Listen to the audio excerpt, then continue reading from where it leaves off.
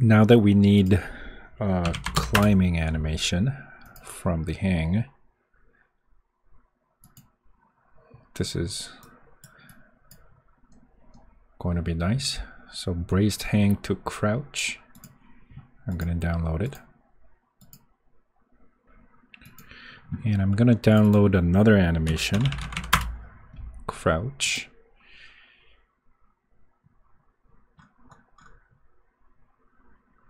I'm going to use this one, just a default crouch. So once we're done downloading, I'm going to again put them into my Mixamo folder. I'm going to rename them hang to crouch and crouch idle. I don't think I have to rename that. And change the animation to humanoid. Configure sample T-bind pose, apply, done. Rename it here as well, hang to crouch. For now, I'll just check them all. And same thing with the crouch idle. Humanoid, configure, sample T-bind pose, rename the animation, crouch idle. This one's going to loop. Okay.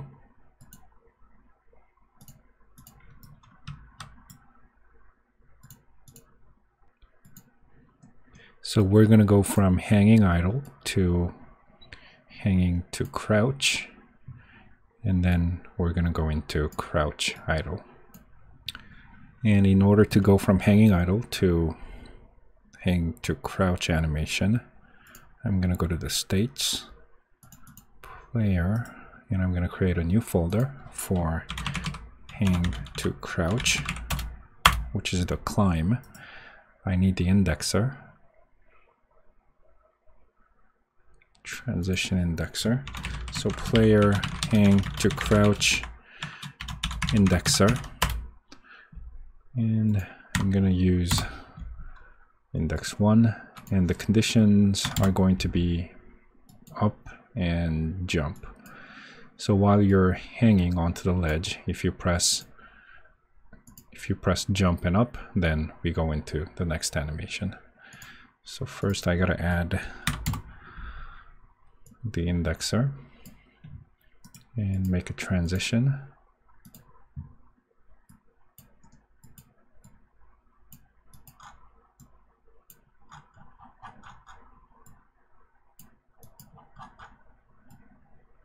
Okay, get rid of the exit time, and the index has to be 1. Let me check the indexer script.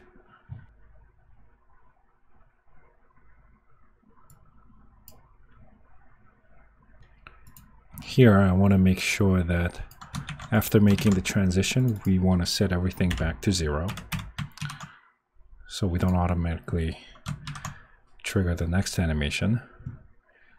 So save everything and go back to Unity.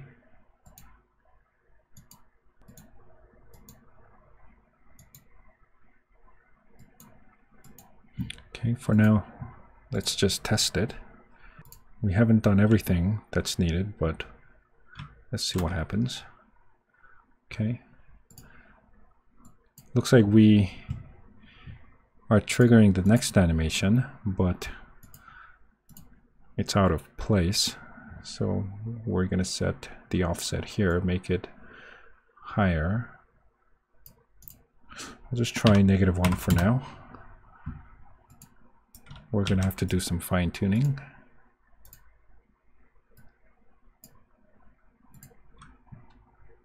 Try again. So if I press up and space, go up. Looks like -1 is a bit too much. -0.7 maybe. Let's try again.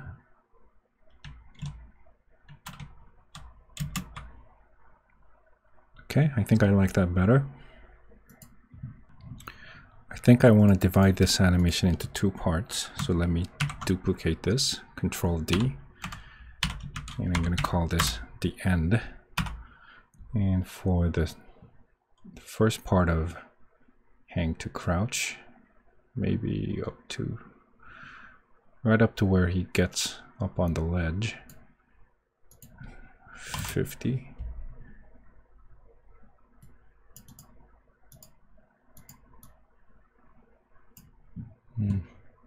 52 maybe. Okay, so the first animation is going to be from 0% to 52. The end is going to be 53 to 100. Okay, so let me go to the animator and add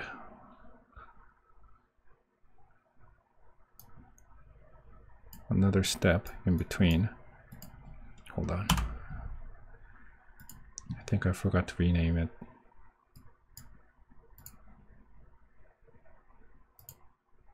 Here. And drag it in there. Oh shit. Not again. Okay. And we're just going to make the transition based on exit time, because as soon as this animation ends, we're going to automatically transition into the next one.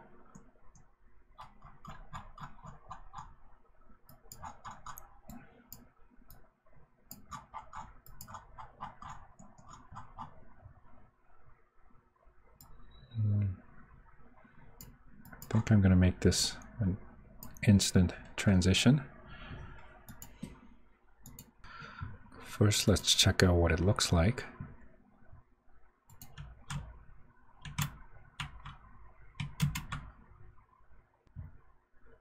It doesn't look too bad.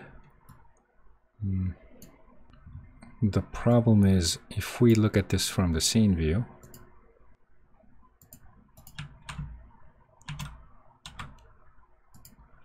so when we make the climb, the box collider, and the position of the player is still here. So I think we have to make a teleport at the end of this animation. So let's exit play mode. I'm going to go into my state scripts and create a new ability specifically for teleporting. So I'm going to call it teleport on ledge. Kind of similar to offset on ledge. Let me press Control T and get the offset on ledge. And I want to copy paste the format because it's going to be quite similar. First we got to change the name. I'm just going to get rid of this to start fresh. Because in the previous video we've separated the animator, game object, and the character control, we would have to get the character from using the character manager.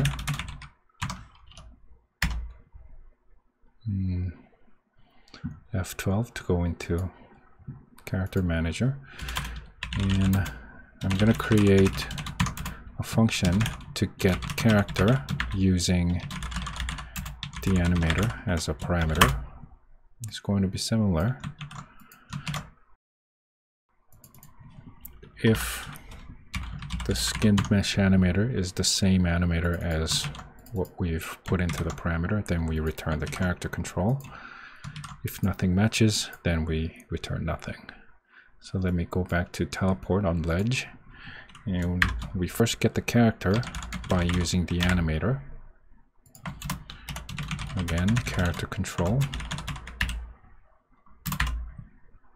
And once we have the character control, we want to move the position to an offset. And we also want to move the skin mesh animator into the offset position.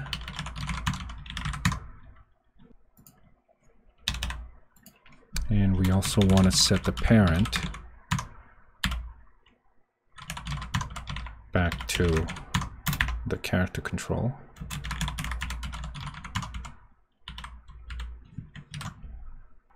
And we're going to get that position info from the ledge. So Control T, go into ledge. And I want a public variable. Call it end position. Save everything. Let's go to Unity and click on the ledge. And for now, I'm just going to guess the position here, 0.05, slightly up, and maybe 0.1, slightly to the right. And let me go back to the code, teleport on ledge. So at the end of the animation, we want to move the box collider and the animator to the end position of the ledge. And we get that from the ledge checker, grab the ledge, and position. Actually, let me put this into a variable here, and position,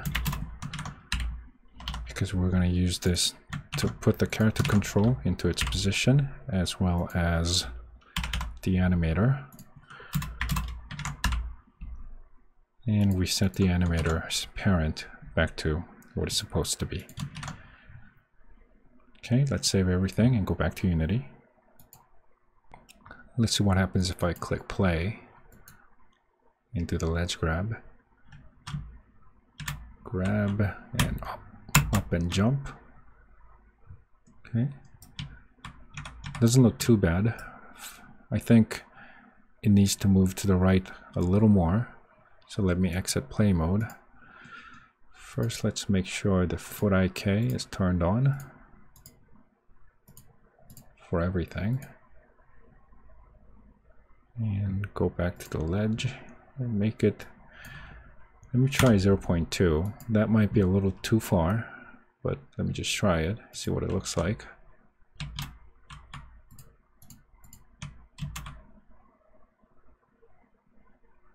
Oh, we forgot to add the ability.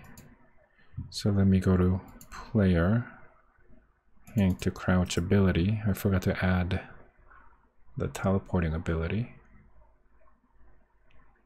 Teleport on ledge, player, hang to crouch, teleport on ledge. Go to the Y-bot animator. And we're going to do it at the end of this animation. We didn't have it, so I'm going to add it now. Teleport on ledge. And let's see what happens.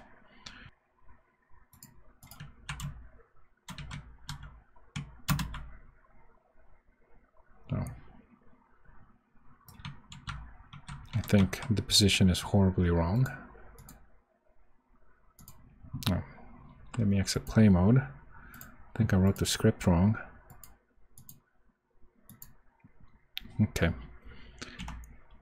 So this position is going to be a relative position from the ledge. So control ledge checker, grabbed ledge, position, add the offset. That would be the end position. Go back to Unity and try again.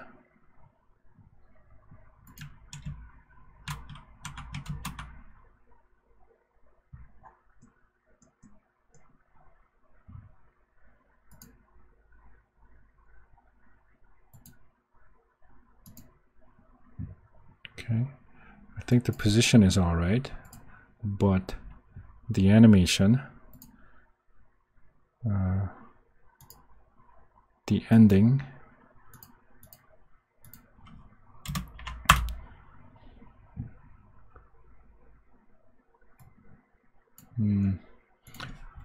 let's make this based on the position of the feet.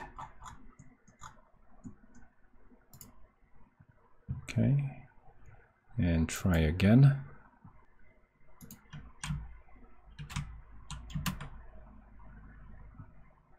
Okay, seems to be fine, except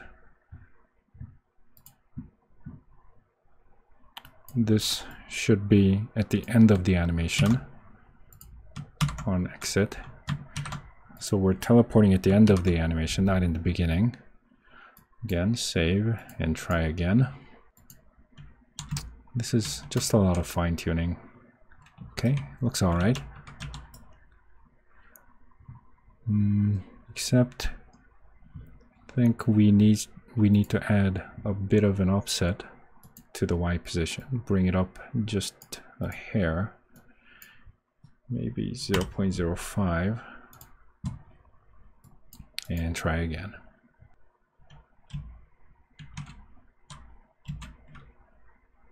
Okay, looks much better. I think 0.05 is maybe a too small. Let me try 0.1, and for the beginning part I want to bring it up a little more. 0.8 maybe, and let's try again.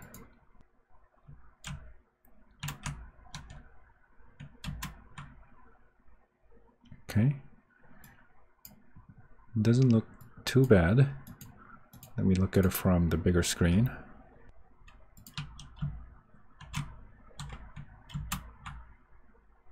Okay, let me make this just a little lower, 7.75. And I'm gonna speed this up, maybe 1.3.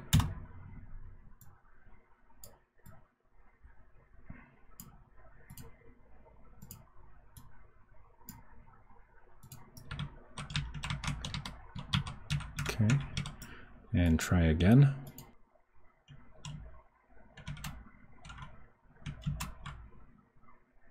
Okay, doesn't look too bad.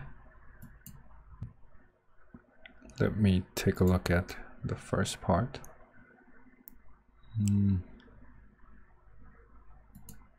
Let me try the original here.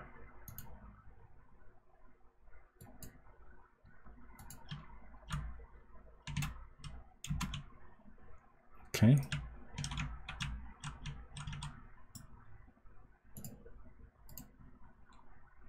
And let me try the original here as well.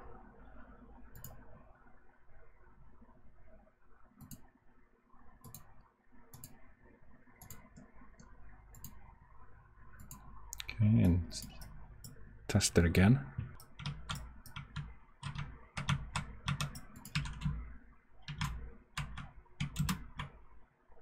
Okay, now I like it.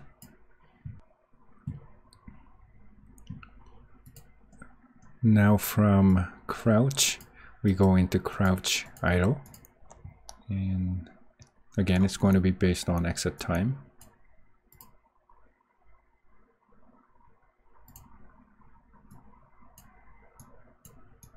And I want this one to be smooth. Crouch idle. I'm going to use original here. Change this to feet. And let's see what it looks like.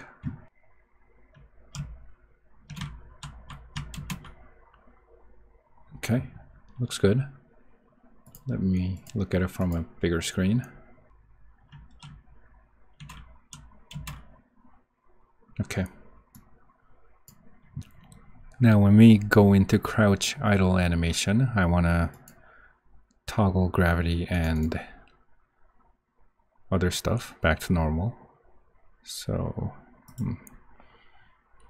let me just create a new folder, crouch idle. Go in there, and I'm going to create some toggling ability, toggle box collider, toggle gravity. Okay, first let me toggle gravity back on, player crouch idle toggle gravity on. So I'm going to click on and start, And if I look at the animator, the crouch idle is going to have the gravity. And if I click play again, let's see what happens. Probably something horrible is going to happen. Okay. We also got to turn on the box collider. Toggle box collider. Player crouch idle. Oops. Toggle box collider on start. And let's try again. This time the box collider should collide with the ledge or not. Let me check the code. First, let me get rid of all gravity, and this shouldn't be false. This is based on our public variable. Okay. Save, and let's try again.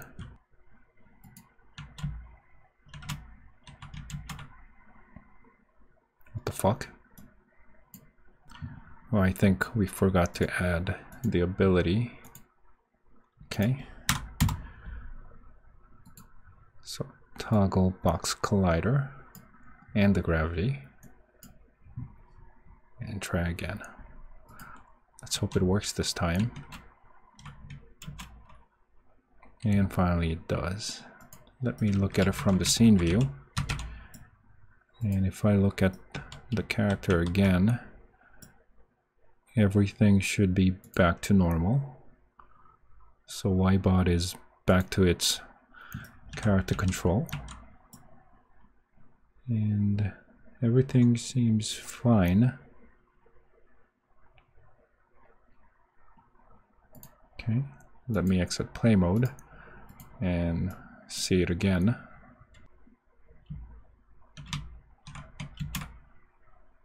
Okay, looks good.